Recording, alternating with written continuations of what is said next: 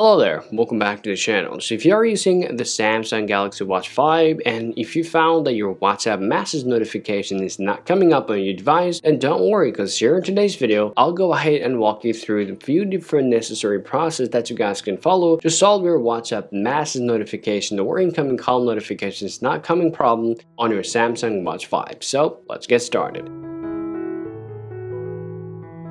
Alright guys, and the very first thing that I'm going to go ahead and talk about from here is the simple settings on your Samsung Watch 5. So all you got to do here, just head over to your settings on your watch and scroll down to notifications. If you come down here, now scroll down here, first turn up do not disturb mode.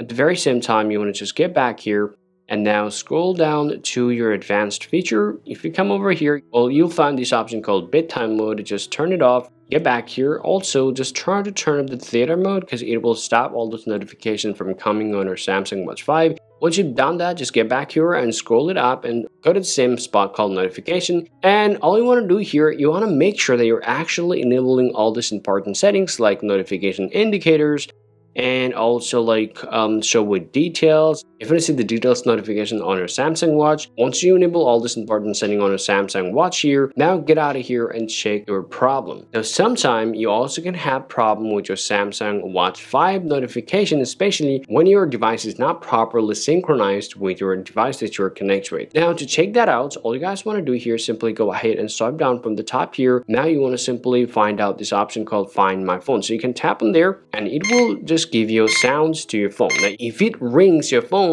that means your device is properly synced with your Samsung Watch 5. Well, now you gotta just enable some of the settings from your Android device that you're trying to connect with your Samsung Watch 5. So here's, I have the Nothing Phone with where I connect my watch here. Now here, all you have to do is just open up the Galaxy wearable application here.